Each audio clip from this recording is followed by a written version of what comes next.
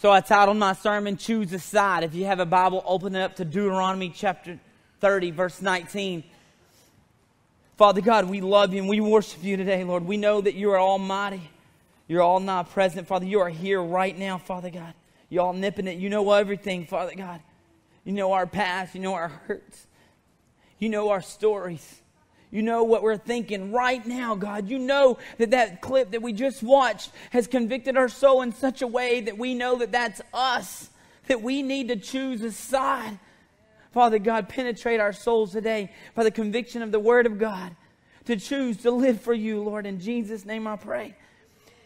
Verse 19 says, I call heaven and earth as witness today against you that I have set before you life and death, blessings and curses. Therefore choose life that both you and your descendants may live.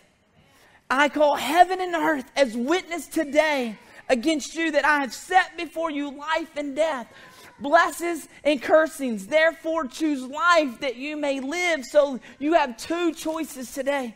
You either can choose to live or you can choose to die. The choice to live is to live for Christ, to sell out your whole heart to Jesus Christ. In everything that you do, in your job, in your house, and especially in your marriage, in your family, in everything that you do, you have a choice to make today to choose which side you shall serve. You have a choice. The whole sermon is wrapped around this first set of scriptures. Who will you serve when you leave out of these doors today? Will you choose today to serve Jesus Christ and His kingdom and His glory? Will you choose to be baptized in the power of the Holy Spirit in the water as a picture of your salvation? Will you choose today to be a man of God, to stand for your family, to stand as the spiritual director of your family with your witness, with your example? Not with an iron fist, but with what 1 Corinthians 13 says, without being rude, without being puffed up, without being self-seeking. Joshua 24 verse 15 says this, and if it seems evil to you to serve the Lord, choose for yourselves this day whom you will serve, whether the gods which your fathers served that were on the other side of the river are the gods of the Amorites on whose land you dwell. But as for me and my house, we will serve the Lord. You have to make that decision today. For me and my house, we will serve the Lord. I'm telling you today, I'm preaching to you today, you must choose a side. You must choose a side whom you will serve. You must choose life or death.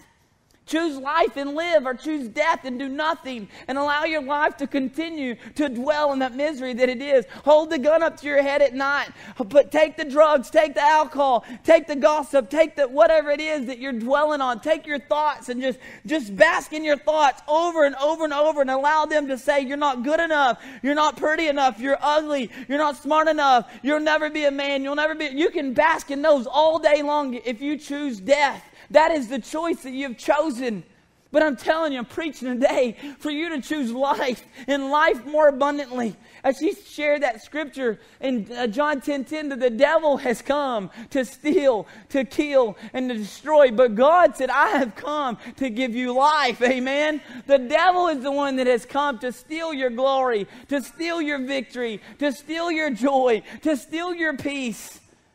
But Jesus Christ has come to give you life, to give you that peace, to give you that joy, to give you an inner peace that surpasses the understanding of this world.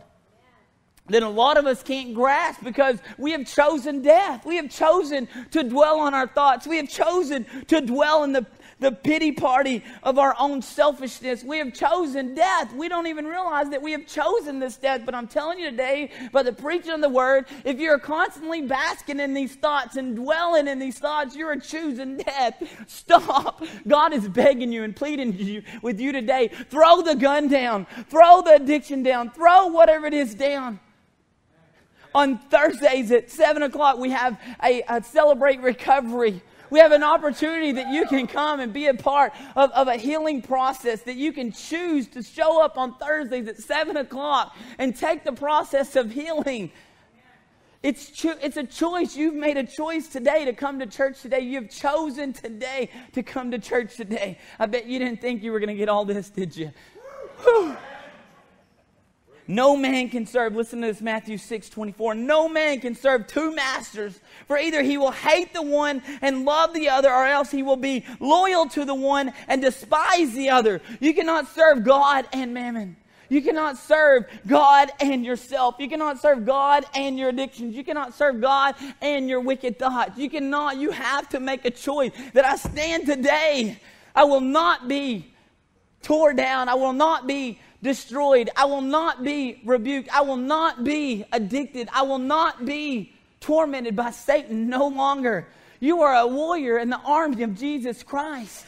So who are you? You are a warrior in the army of Jesus. If you're a Christian, you are a Christ warrior. He is your commanding officer, and he is commanding you to stand up, to rise up, to come out of mediocrity, come out of complacent, come out of dwelling on those thoughts over and over and over. Choose whom you will serve today. That's what I'm telling you. You cannot serve man and God. No man can serve two masters, for either he will hate the one and love the other. You must choose today whom you shall serve. This last year, I've seen so many people make this decision.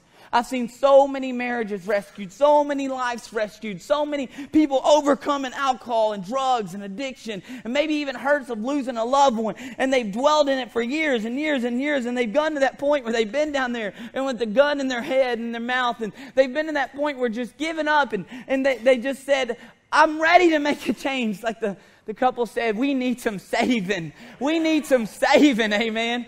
They came down and made a choice. They made a decision that we are no longer going to dwell in the world. We're no longer going to bask in this world of evil. No longer the family that came down and rededicated their life to the Lord. They said, we're sick and tired of being tormented by Satan. We're sick and tired of allowing the devil to win the battle in our life. We come today making a choice to serve our Savior, to serve our risen Savior. How long have you been a Christian with lack of peace, with lack of victory? How long have you served God in a wicked state of mind? How long have you been going to church over and over and over and playing religion? How long have you just been going to church and going through the emotions?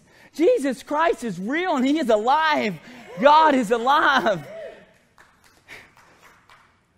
Life is full of choices. Living a godly life is a moment-by-moment choice. A moment-by-moment choice. Living a godly life is a moment-by-moment choice. It's your choice every day whether you will choose to live or whether you will choose to die. Every person chooses their own destiny. God has given you a destiny, but you must choose to embrace the destiny that God has for you. Your destiny is in your hands. If you choose death, then you have lost it. But if you choose life, you receive it with all of God's glory. If you chose life, you chose all of God's promises and favor and blessings he has to bestow upon you. But if you choose death, you have chose cursings and death and all the many plagues of the Old Testament and New Testament. As Deuteronomy 30 verse 19 says, I call heaven and earth as witnesses today against you, that I've set before you life and death, blessings and curses. I beg of you today to choose life. If you're not saved, if you don't know Jesus Christ as your Lord and Savior, I know where that girl was. I've been there. I've fought that fight. I remember the day that I got saved and had to fight to get to God. I remember, but I made a choice to fight. I made a choice to give my life to Jesus Christ, and hell shall not prevail no more. I made a choice to live for God.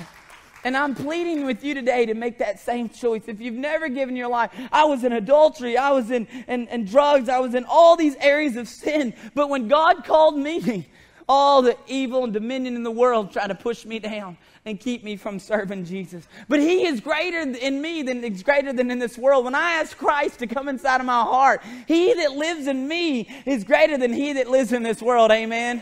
Woo! I can do all things through Jesus Christ who gives me the strength. And I grab a hold of that scripture, Philippians 4:13, and I embrace that scripture now. That I can overcome these sins. I can overcome these addictions. I can overcome these hurts. I can overcome these habits. I can overcome Satan. My foot is on his face now because it's not what I did, but it's what Jesus Christ did on Calvary. Amen. I call heaven and earth against you today. That you have a choice to make. You have to make these choices every day. When you're at work, when you're watching TV, when you're on vacation, when you're alone, when you're on the computer. I was studying my sermon last night at my house, going over my sermon. You think the devil is not going to try his best to manipulate me and keep me from standing up here and preaching the gospel in purity? My brother told me this morning he was wearing a shirt with Christ crucified on it. And he said that he went to his closet and he wanted to wear it, but he knew there was something inside of him and he just couldn't wear it. So he grabbed another one, walked out of there, and God said, wait a minute, wait 1 minute. Choose today who you shall serve. And he went back and he grabbed that shirt and he got on his knees. He said, God, whatever's convicting my heart to keep me not putting this shirt on, take it from me. And today he's wearing that shirt. Amen. Woo! He chose. It is a day by day. It is an everyday process. I'm sitting there studying on that computer last night. And there's this little thing over here. It's alert, alert, alert. Man, I just wanted to push it. It just kept going off and off and off. And it was just an alert button. That's all it was. But it was a distraction. It was a pull from Satan himself. Probably had a virus, wanted to download my whole computer and destroy everything that I was studying. But it's so, kept zoning me out to it. It's like, I'm one of those, if I see a red button, I got to push it kind of guys. Don't bring a red button around me. And it was just, man, I said, Lord, give me the strength not to push that thing. and then a half-naked lady in a bathing suit popped up over here right after I'm being drawn to that, and I beat that fight. And then another fight comes on. I'm just studying my sermon. I'm preaching these scriptures right here. I'm going on the Word of God. You think the devil cares? He's going to fight you anywhere you go. You have to choose who you serve. I shut one eye, amen, so I couldn't see it. Woo! 1 Peter 5:8 says this, be alert, and be sober-minded. Your enemy, the devil, prowls around like a roaring lion looking to someone he may devour. Looking for someone he may devour. Listen to that. Be alert. Be sober-minded. Man, I was sitting there on that computer and this scripture pops up. Woo! And I'm like, block. I rebuke you, devil. If you rebuke him, he will flee. And I got into my word and I started studying the word. The kids come in there, what's wrong, Dad? Sometimes I go, man, I just got excited about a scripture. I'm sorry. Just get excited. Just get excited about God's word. Get excited about what Jesus Christ is doing in your life. Choose who you shall serve. Man, it's exciting to serve Jesus Christ. You know what? I was a part of another church and I'd walk in there and I'd go in there and there was no fire. It wasn't happening. And I kept saying, God, show me, show me. And then I said, Lord, when you give me my church, Lord, I want it to be fire. I want the Holy Spirit to move. I want boundaries. I do want boundaries, but I don't want to quench the Spirit. I don't want to quench what God's doing. I don't want to keep somebody from getting saved. I don't want to keep a marriage from being rescued. I don't want to keep an alcoholic from being redeemed. I don't want to keep a drug addict. I want to keep the needle out of their arm. I don't want to quench the Holy Spirit. I want to choose who I will serve. And I pray for this church right here.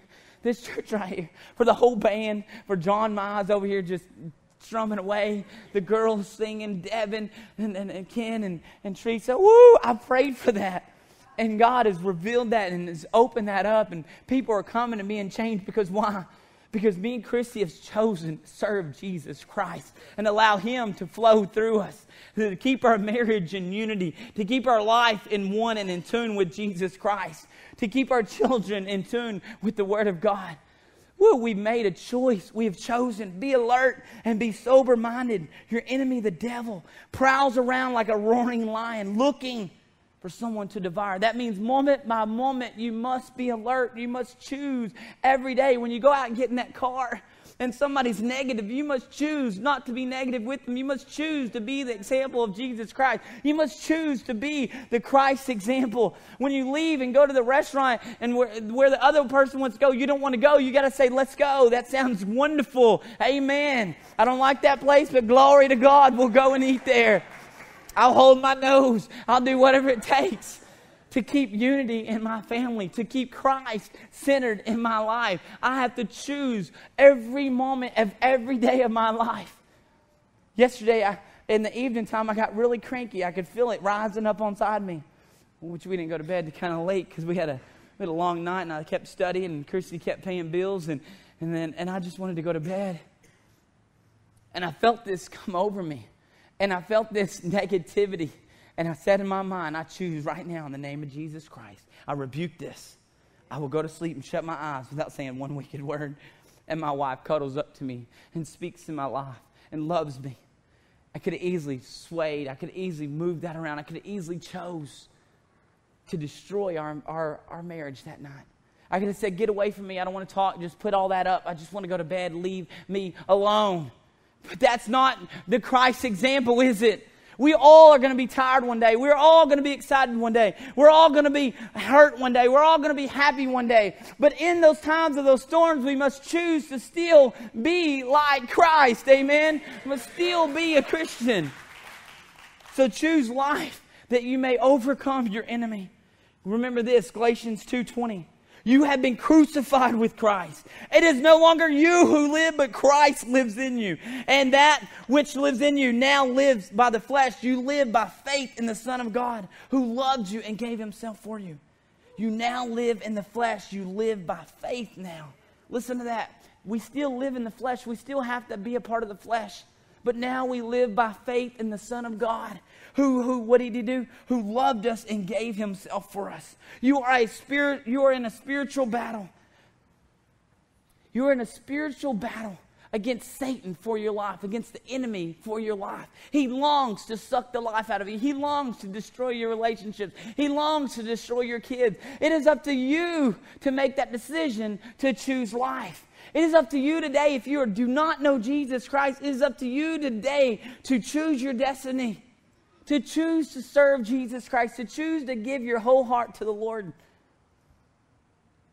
You must choose to serve God and never accept defeat. When I do fail, which I do, I don't care what any pastor says, there's no perfect pastor. I do not accept defeat. Listen to that. Just because you failed, failure is not final. You never accept defeat. You never accept defeat.